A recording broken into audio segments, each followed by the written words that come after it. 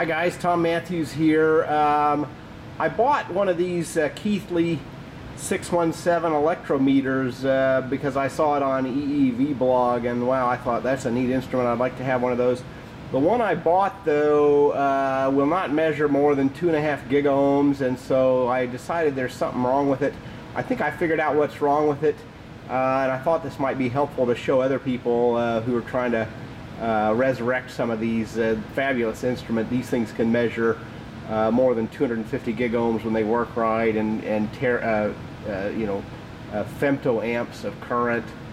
They can even measure charge if you want to, and they can measure volts with very, very high input impedance. So if you've ever tried to measure volts with 10 mega-ohms input impedance and you realize that, you know, that was loading your circuit down too much, this is the kind of instrument you want.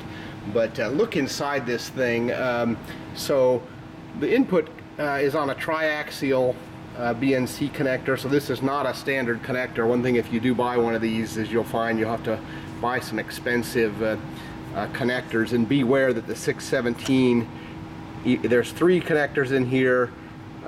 So it's not a normal BNC, but it's also called a 2-lobe, so it does have the 2 bayonet lobes like a regular BNC, but be aware also there's 3-lobe types, so if you go to outfit your setup, it's easy to buy the wrong thing. Fortunately, I didn't do that, but had to be very careful in getting the right stuff. There's cables still available from Pomona. Here's a cable that I bought for this thing. So for the triaxial setup, you can see what the triax looks like in there. These are $100 and something, but those are available. That's a Pomona 4725, which will work with the Keithley 617. But let me show you what was wrong with this. So these have these very high impedance COTO relays in there. The part number is 1240-0197. And the Keithley part number, the house part number from Keithley, is RL-70. If you try to find these anywhere, you can't find them anywhere. I even sent an email to Tektronix Parts and service, and they don't have any more in stock. Long obsolete part. But the deal was that these are extremely high impedance. So because you're trying to do tera-ohm impedances, you can't have crummy relays on there. So these are glass reed relays inside a magnetic coil. I think the glass reed is probably vacuum evacuated, and so when they're open circuit, you get more than a tera-ohm of off state. I could not find a spec sheet for this particular model, so I'm not certain how many tera-ohms they were supposed to be, but it's at least 1 tera-ohm. You can find tera-ohm relays, and I'll show you what I found to replace the one that was bad in here. And there's even some advertised as 10 tera-ohm and 100 tera-ohm, but those are special order, and I couldn't seem to find any of those anywhere. So I'll show you what I'm doing here. So there was a relay right here that did the zeroing. And the way that I diagnosed what was wrong with this, which by the way is very hard because when you're working with hundreds of giga-ohms, you really can't put any probes on anything, so coming up with troubleshooting methods is tricky. But what I was able to do, all of these relays are sitting on the main measurement node, so I knew that something in here was leaking, and I lifted the leads for these one at a time. And then when I wanted to zero it with a Teflon rod, I held it down and zeroed it, and then I let it go, and I was able to deduce that this relay that was here was the one that was leaking.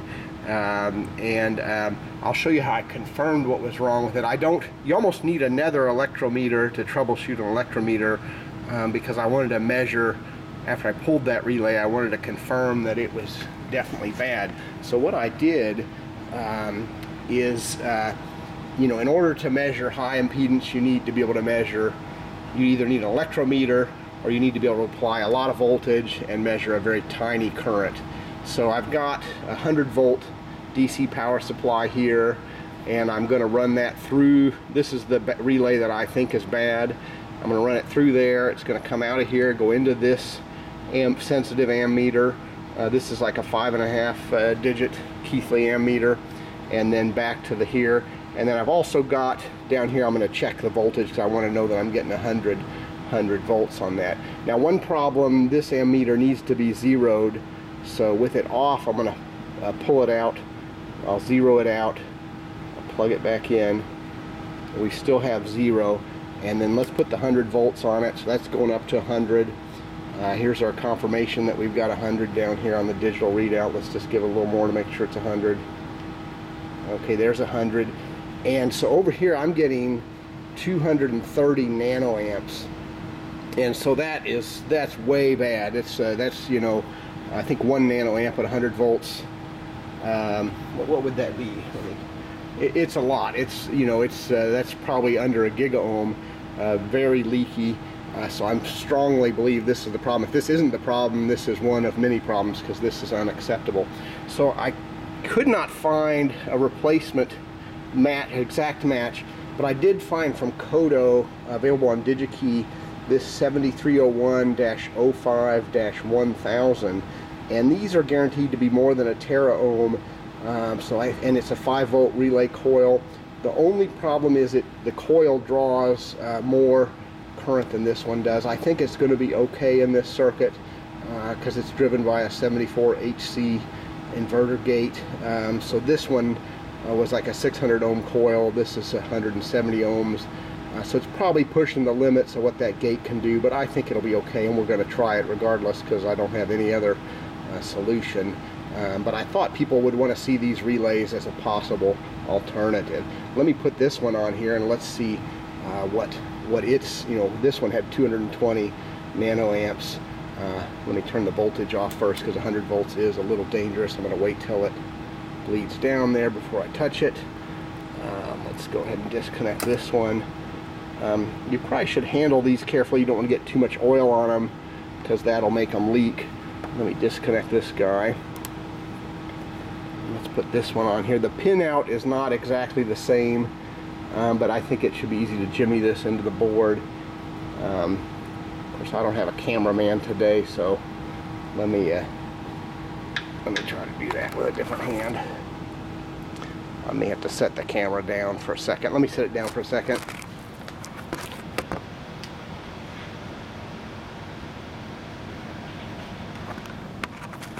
Sorry about that, I need an assistant. So let's put that on there.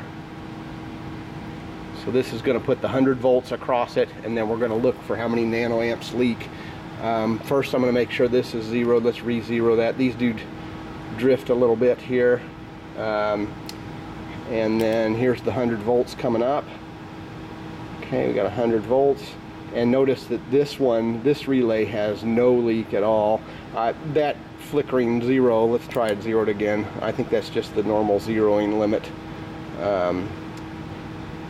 And I'm sure there's better nanoammeters out there, but this one's acceptable for, it lets me see that this replacement I'm going to put in here is way better than what was failing in that circuit. That's going to be what I'm going to do today. Maybe I'll do a part 2 to show you the result. But if you have one of these are a fabulous instrument. But in order to maintain the high impedance, these things have to be clean. But they also, if you got one of them that's failing, it can be tricky to troubleshoot it. But it is possible to fix these. And good luck with your Keithley 617. Tom Matthews from Matthews Engineering.